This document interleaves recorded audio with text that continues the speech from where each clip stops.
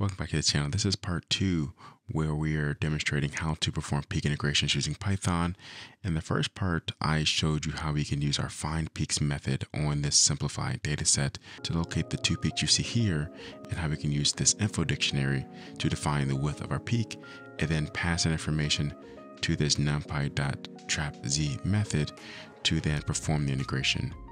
In this video, I want to demonstrate how we can apply that same approach, but then also visualize the integration region using more data visualization, and thus will enhance the data storytelling, as well as giving you an ability to verify that your peak integrations are occurring where you believe they should. Let's get started. So we've already done most of the hard work. We already have some code to perform the peak integrations. Let's just move that down. And you see pretty quickly we can reestablish where we are.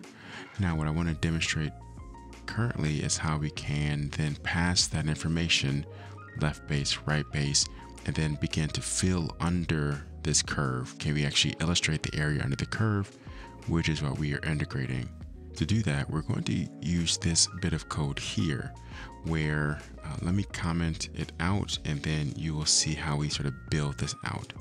So the first line is just our original data, and the second line is the peak information that we have established before. And so here we are just doing our integration, and you can see that nothing changes so far.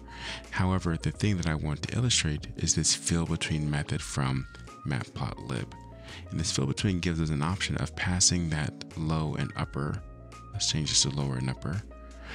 Information that we have seen before, as well as other information such as the low limit and the range for y, so that we can actually perform this integration and see it here. This 0 establishes where the baseline is, in which case I know my baseline is 0. If your data is a little bit noisier, maybe you need to perform a baseline correction. We do have a video for that in somewhere in YouTube land. And then of course the color is red.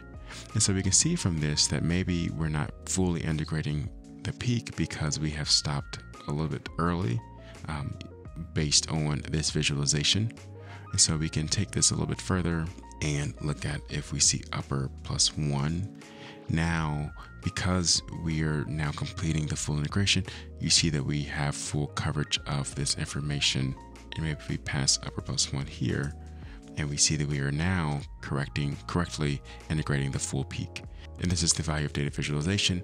You can see if we're tracking these index values properly, and we can see visually we have the proper integration. Now let me copy this here, and right below, let's do the same thing but for peak 2. And by updating this variable, we will automatically perform all the proper calculations. And let me make sure I've copied everything properly. Okay, there we go. And let's switch the color to green so we can make it clear what we're doing.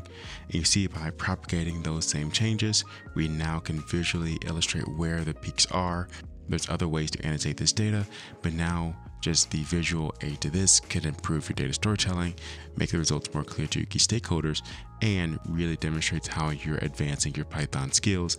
And of course, if you can do this for 1 peak or 2 peaks, you can easily write a for loop to loop through multiple peaks. If you want to see that, or you enjoy this video, like, comment, subscribe, and I'll see you in the next one. Peace.